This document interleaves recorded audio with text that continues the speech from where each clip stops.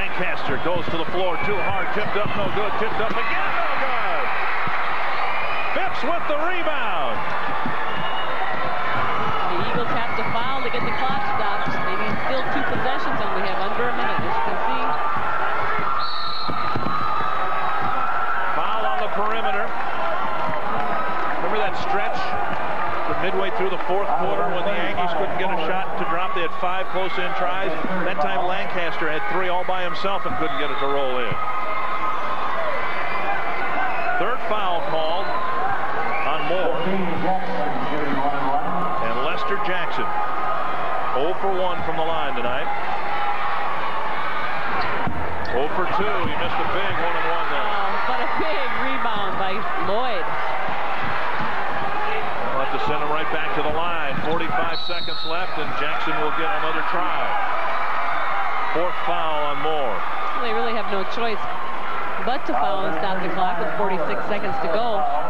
But the Eagles have to do a better job of hustling one after the loose balls and the rebounds.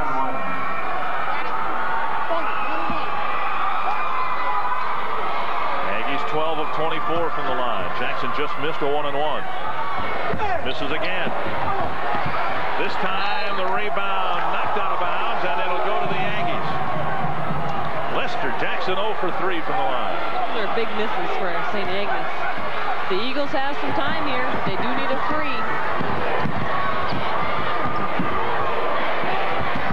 Drive into the lane, and a foul called that will send Stallo to the line. And the foul called against Phipps. That was really a smart play by Stallo to go to the line, or to go to the basket rather than pick up the foul. If you don't hit the basket, at least you can stop the clock and hopefully make the free throws. The Eagles have shot just 6 free throws. Stallo's 1 for 1. The Eagles are 6 of 7 from the line. Dick Gazzoni hoping that his team can hit their free throws here in the final minute. It's a 1-possession lead. They're going to foul. McCoy is 3 of 6 from the line. McCoy's nickname is Real. I like that. It fits. Moore has just fouled out with 2 points.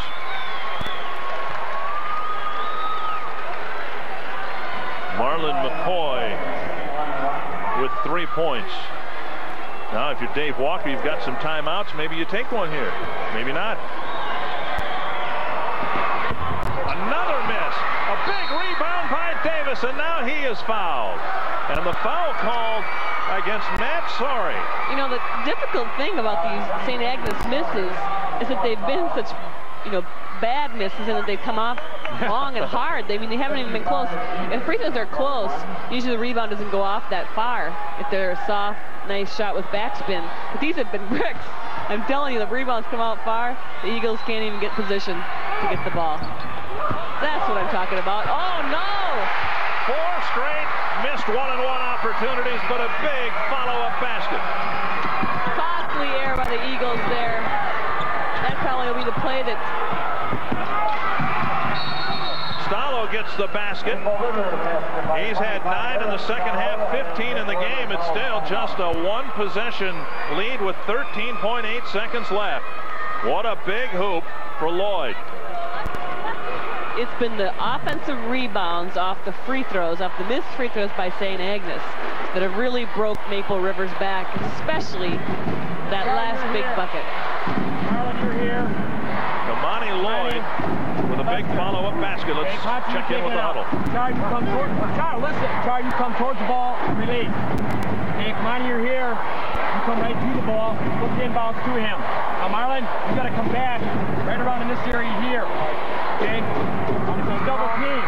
Okay, Lester, you come up in here towards the top of the key. You don't want to throw the ball back underneath their basket. Okay, stay strong. Are we underneath? No movement? No, don't move.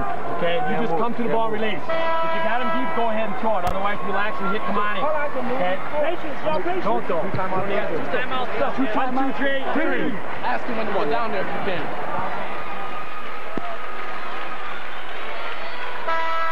It's the St. Agnes huddle. They lead it by 3, 13.8 seconds left.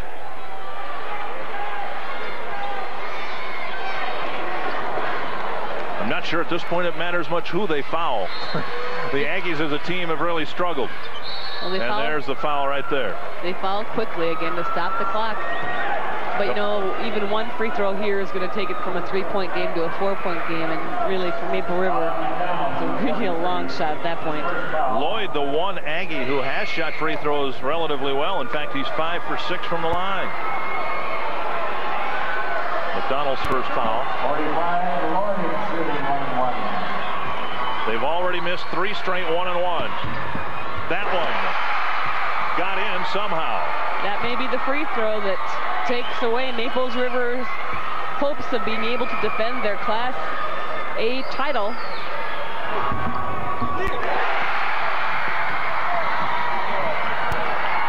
Eagles really need to hurry.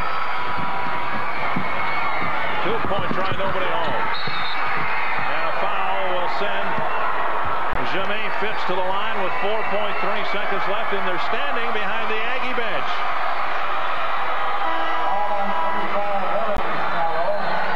Well, Maple River has nothing to be ashamed of. This St. Agnes team is very strong. It's obviously heartbreaking for them to consider that they're not going to continue in the way that they did last year. Aaron Stallo fouling out.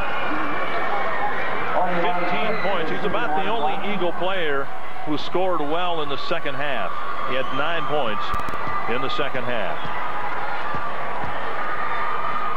Pressure's off. And the Aggies start making their free throws with 4.3 seconds left. Phipps 2 of 6 from the line.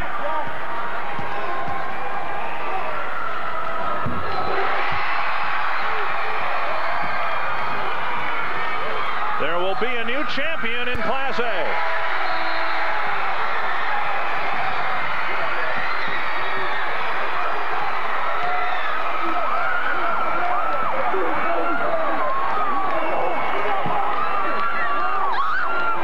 St. Agnes, total team defense, balance and scoring. A lot of intensity shown by both of these teams tonight. A great basketball game. And Irene gets to watch her grandson play in the championship bracket at least one more time. She sure does. 63-56. St. Agnes improving its mark to 23-5. They made it an adventure in the fourth quarter with a lot of missed free throw opportunities. And Maple River in the tournament for the 3rd straight year will drop down into the consolation bracket with a 7-point defeat.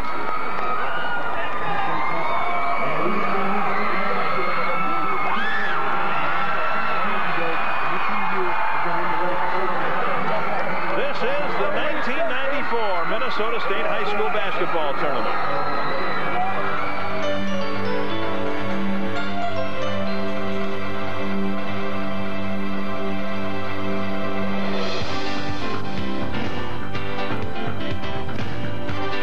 I've watched my neighbors wear out a lot of lawnmowers. It's been over 20 years now, and my Snapper's still going strong. Snapper is the original built-to-last rider, and today's Snappers offer more value than ever, with bigger engines and lots of cutting options. I bet I've recommended Snapper to over a dozen people. Find out why Snapper riders cut more lawns than any other brand in the world. Anything else, and you're taking home the wrong lawnmower. Reach Sales and Service and Nikolai Repair. There is a business where goals aren't measured by quarters, but by generations. A business where the board meets under open sky. For this business, DuPont created Accent, the herbicide that protects corn from foxtails, quackgrass, and wild proso millet, and protects the land as well. Because in this business, the accent is on tomorrow. The car is called Ford Tempo, but really it should be called Ford Value.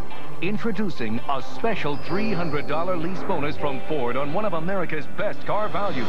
Get 5-passenger seating, front-wheel drive handling, air conditioning, tilt steering, AM/FM stereo, and save $780. And now, a special $300 lease bonus. But hurry, this special offer is for a limited time only. Ford Tempo. By any name, it's a great car value. See it today at your local Northland Ford dealer.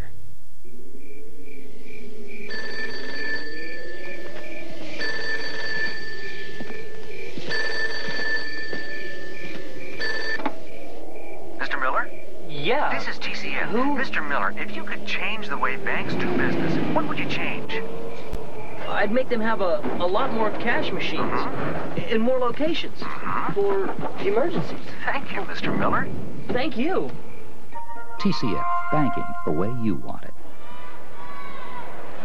Neither team scored a great deal in the second half. St. Agnes started the second half down by a point. They end up winning by 7 points to advance to the semis tomorrow afternoon against Westbrook Walnut Grove. St. Agnes team is fun to watch. I don't know that Dick Gazzoni particularly cared for their free throw shooting in the second half when they had a chance to wrap it up, but they advanced to the semis nonetheless. And Jim Gilliland has some special guests standing by. Jimmy?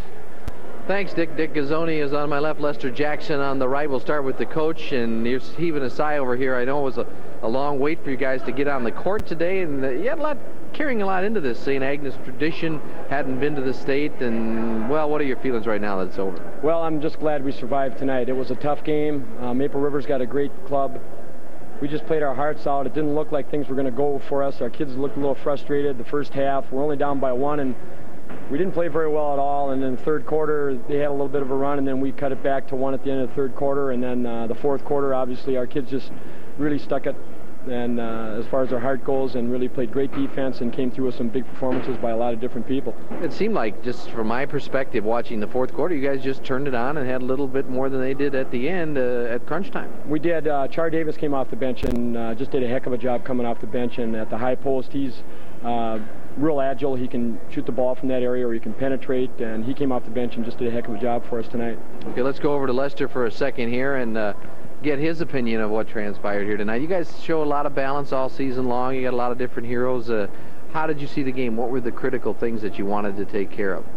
We wanted to just pick the defense up in the second half and knock down the easy shots and just win the game. Let's take a look at a highlight that involves you here. And getting out of the break, you guys wanted to beat them down the floor, huh? Yeah, we've been running good all season, so why not stop now? Just keep running. Now, are you going to have any trouble resting tonight and getting back up for tomorrow afternoon? No, I ain't going to have no problem. Okay, let's go quickly to Dick Gazzoni and ask him about that Westbrook-Walnut Grove matchup tomorrow. What do you think of those guys? I know you're busy preparing for your game, but they've got a senior outfit that'll be very rugged. Laboudier's a real good ball player. They're point guard. They're well coached. Steve Chernis does a great job. They've got some kids that like to dribble, penetrate real well too. And like I said, we're just happy to get through this one. And our kids will be ready to play tomorrow. And we know it'll be a tough game tomorrow also, but we'll be ready for the challenge. These kids showed a lot of heart today, and they play with emotion, as you know. And it's hard to control that or contain that because they are emotional. And if you do too much of that, they're not going to be able to play their game. And we're just happy to advance and look forward to tomorrow's game. Pre-game ritual might be a superstition. I had a meal at Mancini's. Do they open early for brunch? Well, it's either there or the St. Clair Broiler. The St. Clair Broiler has been one of our favorite spots too. So either one, whatever we choose to go to, we just hope we come out on top tomorrow. Okay, congratulations, Dick, and good luck tomorrow afternoon. Hey, we got to plug in for both those fine establishments. We're going to take a break. We're going to come back and wrap things up, tell you how you can own a copy of this exciting highlights from tonight's game. St. Agnes, the winner. They've bumped off the defending state champs from Maple River. We'll return to State Tournament 94 in just a moment.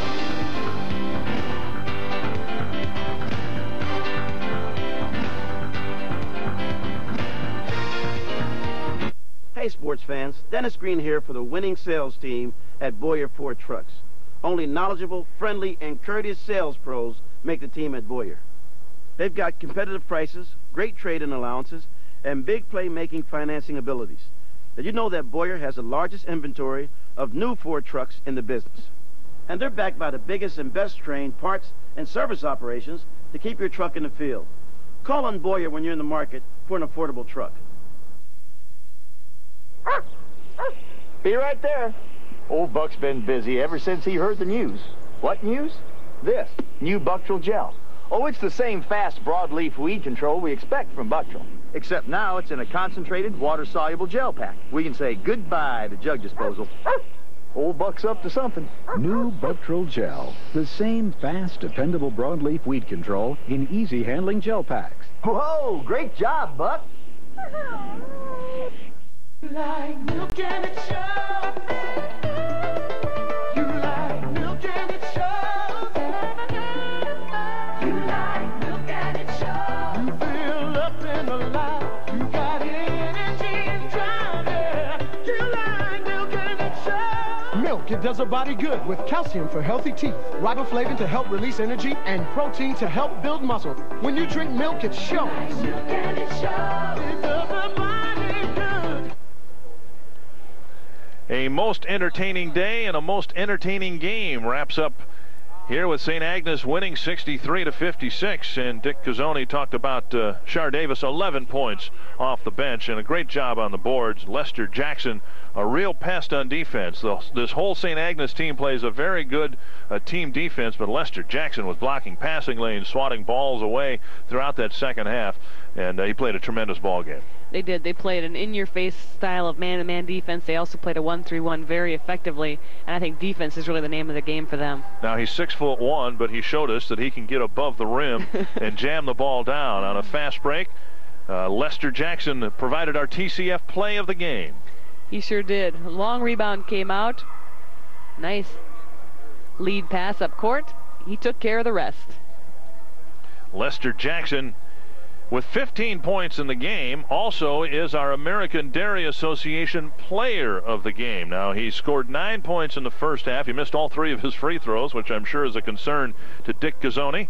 But he was our American Dairy Association player of the game. He'll receive a certificate and a donation sent to his school on behalf of your local dairy farmers, who remind you, milk, it does a body good. This is not the home floor for the Yankees, but they are in the neighborhood, and they'll bring their fans here tomorrow afternoon for the semifinal matchup, the second game tomorrow on our schedule. Before we leave here courtside, we want to remind you what the lineup is like after today's action. Faribault Bethlehem Academy, the only team left in the field in the championship bracket that was here last year. Morris area winning. Those two teams will square off at 12:30. Westbrook, Walnut Grove, and St. Agnes meeting around 2:30 here at the Civic Center. So that's our Class A semifinal lineup. The AA lineup tomorrow night has Moorhead against Minneapolis Washburn, Mounds View against Hopkins. So 8 teams are still alive for 2 championships. We would like to salute the winners of today's state high school basketball tournament games. In fact, just making it to the state tournament demonstrates a championship by all the schools represented here this week. The players, coaches, teachers, parents, and the entire student body should all be congratulated. The makers of Pepsi are proud to sponsor the broadcast of the Minnesota Boys State High School Basketball Tournament and wish good luck to all participating teams in the spirit of good sportsmanship. A great way to wrap it up here in the Class A quarterfinal game. Maple River, the defending champs in the tournament for the 3rd year in a row, but they are defeated by St. Agnes 63-56. Any final comments? I just thought it was a great day of basketball. Semifinal action tomorrow should be just as good or even better. Again, Class A in the afternoon, and the semis and the AA semis are tomorrow night. We'll have it all for you right here on Channel 9. Let's go over to Jim Gilliland. Thank you, Dick and Janet. Nice job, nice ball game. Great way to end the day, as you both alluded to. St. Agnes moving on. Maple River. Hearts are a little heavy tonight in Mapleton, Minnesota Lake, Amboy, and Good Thunder, but they do have the championship trophy from last year.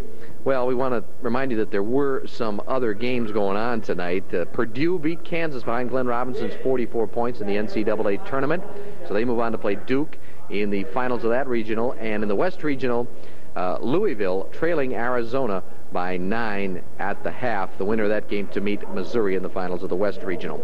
In the NIT, a fellow named Askia Jones from Kansas State threw in 62 points tonight to lead his team to a win, his second most points ever scored in an NCAA postseason game. I don't have number 1 on my fingertips. I think it might have been Austin Carr back for Notre Dame about 20 years ago. So that wraps it up basketball-wise. We want to remind you that you are eligible to purchase a highlight tape from KMSP, and you do so by sending $32 plus $3 for shipping and handling to KMSP TV 11358 Viking Drive, Eden Prairie 55344. Allow 6 to 8 weeks for delivery. If you want more information, call 946-5629, and please be sure to specify which tape you want. You want the hockey, you want the girls basketball, or you want the boys basketball. 4 more games tomorrow. It's generally speaking the best day in tournament competition because you got the jitters behind you. You got everybody playing to go to the championship game on Saturday. So we'll look forward to that, and we'll be with you again starting at 12:30 tomorrow afternoon for the Class A semifinal. So for our broadcast crew, Dick Bramer, Janet Carvenin, Jeff Grayson, and Andy Skugman, and all of the fine folks in the truck, on the floor, upstairs with the high cameras, turning on the lights, turning them off right now, as in Steve Panovich's case. This is Jim Gilliland saying so long from the Civic Center. See you tomorrow at 12:30.